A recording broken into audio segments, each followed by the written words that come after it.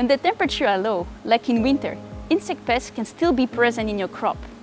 You may not see them because they don't reproduce or they don't feed from your plants, but they are there and they're just waiting for the right condition to start.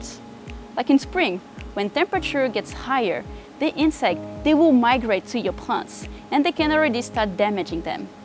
So to prevent that, you can already do something in winter, so that when you start the new season, you will start with clean and fresh plants. And today, Koppert has a solution for you, Micotal. Micotal is a bioinsecticide product that is based on an entomopathogenic fungi called Lecanemycetium muscarium. It is effective in controlling whiteflies and other pests in ornamentals, in vegetables, nursery trees, and soft fruits in protectile cultivation. We already knew that Micotal is effective in a large range of temperature, but new research has shown that Micotal can also control whitefly in low temperature, even ranging from 5 to 10 degrees.